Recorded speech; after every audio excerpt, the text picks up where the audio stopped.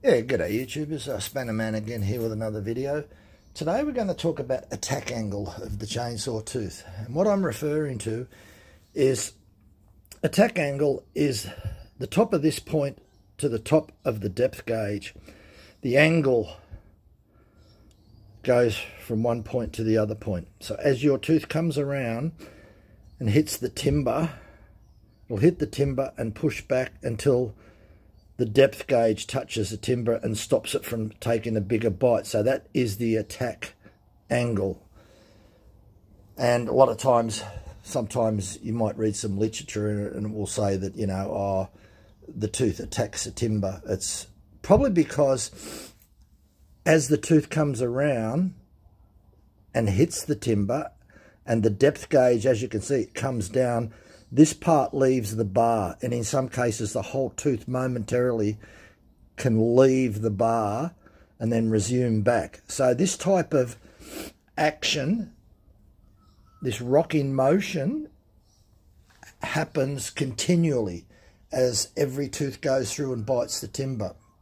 And this is why it's so important that you've got the correct depth. So a progressive depth gauge, which we've got one here,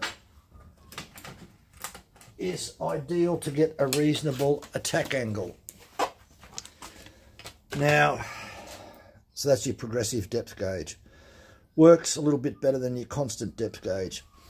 Now, the gauge at the back is sitting on a tooth. It's a brand new chain and it's on 4.3 degrees. That's roughly what you get on a brand new chain. It could be, you know, even up to 5. A good attack angle is around about 6. Now, it doesn't take much to file that to get 6, hardly at all, especially if the depth gauge is not sitting perfectly flat. It's just a matter of running the file over it flat and be amazed. So we'll just do that. We'll pull this back a little bit. Just a little bit, not much, because if you file too much, you could end up with a very high. So we're 5.2, 5.1, so it needs a little bit more. So we'll just give it a little bit more. You've got to be very, very careful here because you don't want much at all.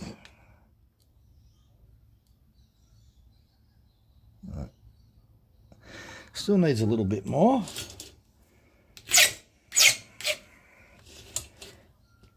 And hopefully we're around the 6 mark. There we go, 6.3. So that's a fairly respectable angle, 6.3 to 7. Now, as you can see, it was only a few passes of the file. So the theory behind all of this is that at an attack angle of around 6.3 on this chain, this is the ideal attacking angle. If I was to measure, and we'll do that next, if I'm to measure the depth of that on the soft setting, that's roughly where we're going to be. Maybe even slightly less. So we'll just pull that out of the way. Keep my finger there so we don't lose where we are. And we'll see if we can zoom in to see whether you can actually see that.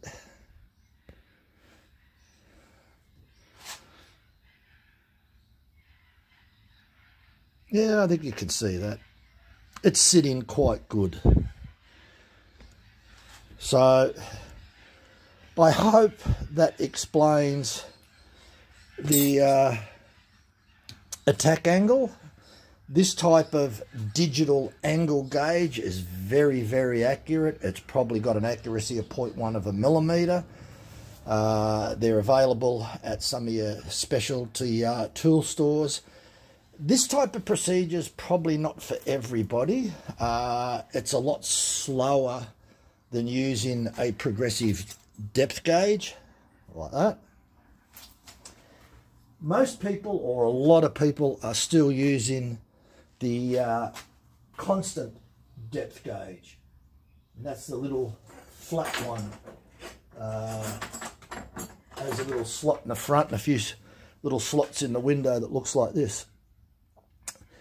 Now, the other thing you'll notice, it's set at 0.065.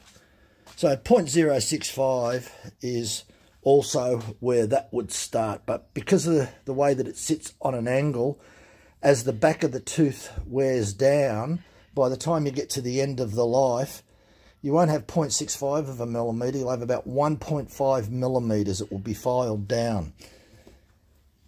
This will actually make sure that the tooth still has a great attack angle.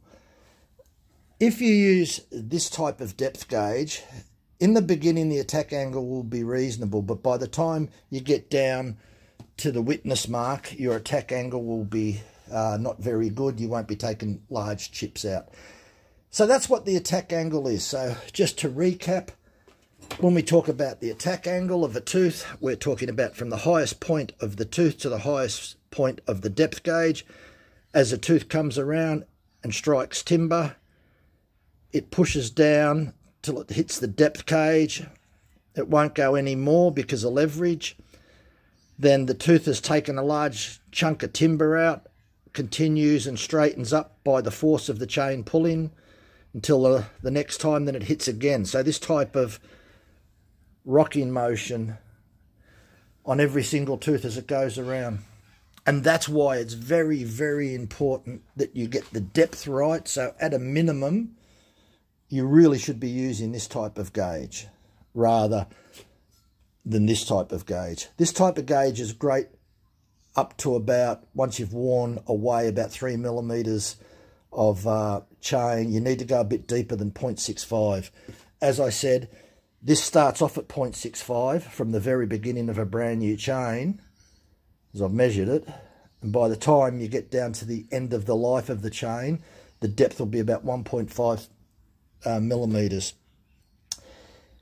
That will probably keep up with that. You might have to go slightly deeper or take a little bit more off your raker to get your digital attack angle around the 6. If you've got a powerful saw, you could possibly go 7. Look, I hope that helps. It's just a bit of a video on digital attack angles. Yeah, but at least do yourself a favour. If you don't have one of these progressive depth gauges, do yourself a favour and go out and get one, because you'll be your chain will work and cut much better once you get past about 50 or 60% of the life of the chain. Anyway, thanks for watching. Give us a thumbs up and comments. Bye for now.